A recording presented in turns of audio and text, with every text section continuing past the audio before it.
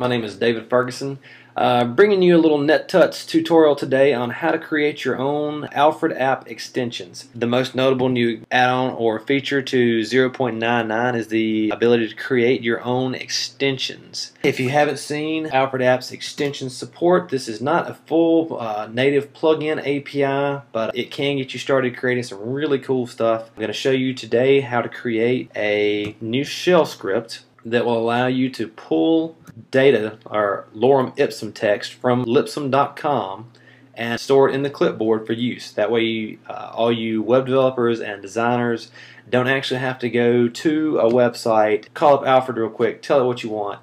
It goes out to the web, grabs the data for you, and puts it in the clipboard so it's ready for use. So much easier. Let's get started with a few things. As I said, 0.99 is not available in the Mac App Store just yet. Hopefully it'll be available in a day or so. For now, just go grab it at alfredapp.com. I will be using one PHP library today that is called the PHP Simple HTML DOM Parser. I've used this for quite a few of my extensions just because it's so easy. I admit there are probably other ways to grab the data out of the HTML that may be easier to some people, but this is just really simple. What this library does is it allows you to parse an HTML document and select items and objects out of it and their text and values using simple selectors like jQuery would. If you're familiar with jQuery, this will be extremely simple for you. To get this extension, you will need this to follow this if you want. It's at simplehtmldom.sourceforge.net. Let's go ahead and get started. As I mentioned, we will be pulling data from lipsum.com. We will actually be submitting this exact form. It asks you for the number of items you want, what type of data you want, and you submit the button. And there you go. There's your output. It's 5 paragraphs of dummy data. Let's back up. Let's jump into Alfred and get started. So if you've not looked in Alfred 0.99, there are several options for the extension page. You can create shell scripts, run Apple scripts, run automated workflows, create search filters, or create file groups. Today we'll be working with the shell scripts. So let's go ahead and create a new one. We will go ahead and name this one Lipsum Text, since that is what we will be grabbing. Enter your author name and under created by, add your website under here, and I grabbed a quick little icon off of Google Images, just a little T for text. Let's go ahead and get it created. Lipsum Text extension was updated.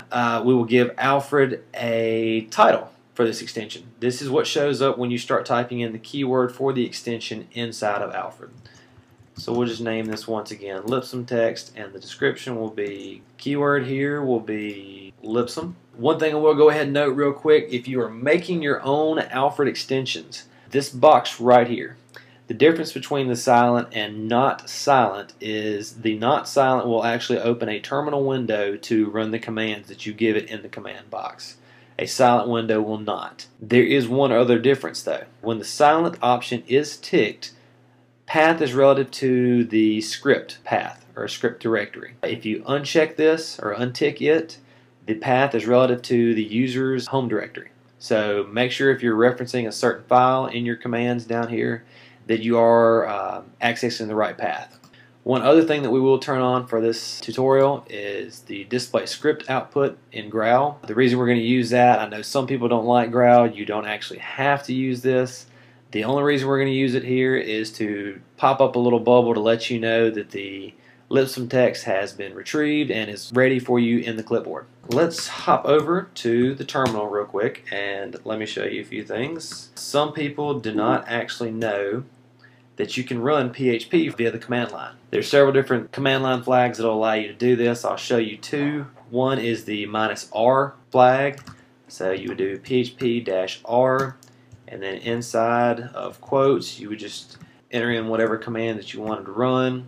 Here we're just going to echo the word date on a new line, and there it is. The other option I'm going to show you today is PHP-F. And what that does is it specifies that you will be running an actual PHP script from the command line. Any output will be echoed back to the command line or can be piped into the next command. However you want to set it up, it can be done that way. So you would give it a PHP script. If you wanted to pass arguments into that script, you put 2 hyphens and then the arguments here. Let's get out of the terminal and get back over to Alfred and let's get started. So first off, we're going to go ahead and tell it that we're going to run a script.php. We're going to pass it our query. Now, if you haven't created an Alfred extension before, the query keyword right here means that the extension will be looking for input. It is required if you use it. There is no optional. If you want to make the input optional, I suggest you use something like a safe word. Like if you do not want to provide input, give it a period, and then have the script checked for a period, and if it finds a period, use the default value. Whatever you pass it is treated as a single string. It's not broken up into pieces. It is one string. That will be important once we get into the actual PHP. As I mentioned a moment ago, anything that is echoed back from the PHP script is available on the command line and can be piped into the next command. So here we'll just pass the output from our PHP script directly into pbcopy, which makes it available on the clipboard. So from there, the only other thing we're going to do inside of Alfred is let it know that the Lipsum text is ready when the script is done. So now let's show our script in Finder and copy a few things over to get it ready. Grab our simple HTML DOM parser script. We'll come back to it in a minute. I'll show you how to use it. And the only other thing we need to do is to open a terminal here. See that we are in the script folder. I'm going to touch script.php to create that new file. Kill the terminal again, and we've got our script.php. So let's go ahead and close Alfred here and open up script.php. Now, when working with PHP from Alfred, I know it may be command line in general, I'm not sure.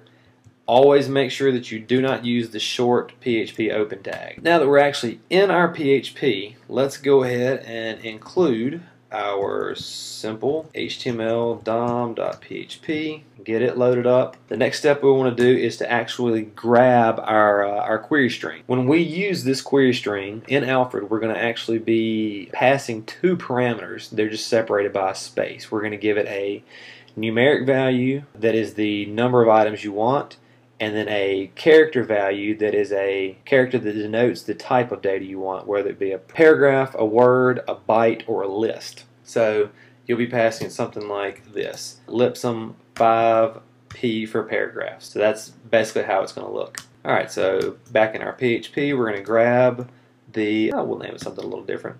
We'll name it our query, and it's going to be brought in from argv1 is where you save it from. It is a single string, as I mentioned. We're going to want to split that up. Now, you may want to add in checks to make sure that the first value is numeric and the second value is a character, and there is a second character and all this other stuff. I'll leave that up to you. For this example, we're just going to blow right through and show you how to create it and just kind of keep it somewhat basic. So from here, to split up the 2 pieces that we have, we're going to use the PHP explode function, and we're going to explode based off of a space, so that will break the 2 pieces at the space and make them 2 indexes in an array. So we're going to break it, and so now query 0 will be the numeric value and query 1 will be the character value. The next thing we want to do is to actually, since we are using a character, the form that we will be submitting, as I said, we will actually be submitting this form. The data that the form is looking for, go look at the page source. Let's scroll down a little. Alright, the form is posting to /feed/HTML. It posts an input field with the name of amount. That's the number of items we want. That's our numeric value. And then it also posts several radio boxes, or an actual radio value named what. And depending on which one you select, your options are paras for paragraphs, words, bytes, and lists are your 4 options. So we need to convert your P's, W's, B's, and L's to paras, words, bytes, and lists. So that's pretty simple. We'll just throw in a little if statement. If query 1 equals W, then we'll say query 1 equals words. Simple enough. Else if query 1 equals P, query 1 paras. space these over a little bit just to make them look a little nicer. Okay, so here we'll have query 1 equals, and this is just a fallback. If you enter some random character, it'll default back to words instead of failing, whatever. So let's change this to bytes and this to lists. Change the letter. So now if you enter a W, it'll be converted to words, P will be converted to paras, B to bytes, L to lists, and anything else will be automatically converted back to words. Alright, so the next thing we want to do is to set up our form that is going to be posted. To do that, we're going to create an array. And since we know that we're going to be posting this amount field and the what field, that's what we're going to be sending. So we're going to send amount. We're going to set that to query 0 and what query 1. Query 1 has been set here. Query 0 was set up here when you split the text. That's why I said that you may want to add checks to make sure everything was entered, because otherwise this is just going to fail miserably and cause a lot of problems. Next, you want to create your URL. We know it's going to post to... Alright, the next step is we will be using the PHP curl function to actually request the HTML data, or actually post the fields or the form to lipsum.com and request the output from lipsum.com. Pre-made curl function to try to save a little bit of time. We will have to add one extra function here, and that is to, or I will walk through all of it in just a second and explain what everything is. Fields. Okay, so here we are initializing curl, creating a variable to hold our timeout, setting the URL for curl. Return transfer makes it return a string value, setting your connection timeout, and this is where the magic occurs. This is where it tells it to use this array to post that field. This is where it's posting the actual form data to the site. So then you're executing curl and grabbing the string result and saving it into this variable. So from here, the only things left to do are to fire up our HTML DOM parser. We're going to use the HTML variable and say string get HTML and pass it the string value that we already have from curl. And then finally, we're just going to trim the result, do an HTML find, and as I mentioned, this is just like jQuery. We're going to look for the lipsum object, and I will show you why really quick. Come back over and submit this function, or submit this form. If we view the page source, your actual output is right here inside of a div named lipsum, or with an ID of lipsum.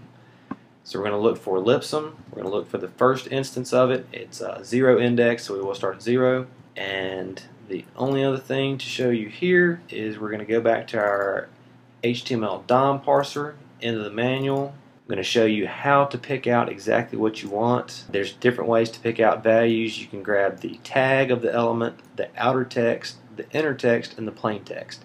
As you can see, the plain text strips out all HTML tags. The inner text removes the outer object and keeps all HTML tags within it. The outer text will grab the actual object as well, and tag grabs just the tag of the element that you are referencing. So for this example, we're going to use inner text. That way we can keep all of the paragraph tags and everything else in our output. So let's kick back over here, inner text, and pending that everything looks correct, we should be able to fire up text edit and tell Alfred that we want lipsum text and we want 8 words. Our text is ready. Paste it, and there's our paragraph tags with 1, 2, 3, 4, 5, 6, 7, 8 words. Try one more with lipsum text. We want 2 paragraphs. Paste it in. There's 1 paragraph. Ends here. Clear all that out real quick. Let's do one more quick example. We want 2 lists. And this is a little harder to see, but you've got a paragraph tag, and then you've got your second list that is going to be formatted the exact same way. It's just not formatted really pretty when it comes out. But for dummy text, it's not really that important. That is about it. If you need any help with creating scripts, help creating this script or working with it, feel free to contact me on Twitter at @JDFWarrior. Be sure to check out my Tumblr at jdfwarrior.tumblr.com. I've got plenty of sample scripts already available that you can pick through, look at, see how everything works, figure out things on your own. Or if you've got any other questions, just hit me up on Twitter, and I hope this helped. Thanks, guys. Bye.